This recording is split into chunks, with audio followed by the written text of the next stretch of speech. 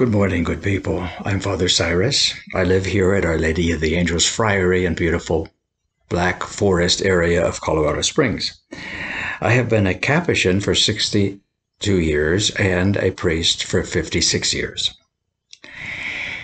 The Lord has given us lots of guidance on our way to holiness. Many people think of St. Padre Pio primarily as the one who received the 5 wounds of Jesus, the stigmata, and indeed that's of course true. Or they see him as a miracle worker, and he produced many miracles. But he was a spiritual director, and through his confessional ministry and many, many letters, he's given us 6 structures that he believes should be present in every person's life who is striving for holiness. We'll deal with them all, but one at a time. The first is most important. It's the Holy Eucharist.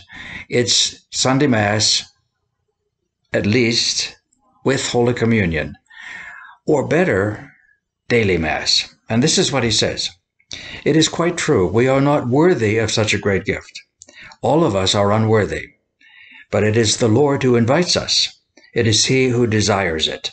So let us humble ourselves and receive him as often as we can, even daily, with a heart full of love and sorrow for our sins. This is a way in which we can develop our spiritual lives. There's no substitute for the Eucharist. If at all possible, daily Mass, Holy Communion.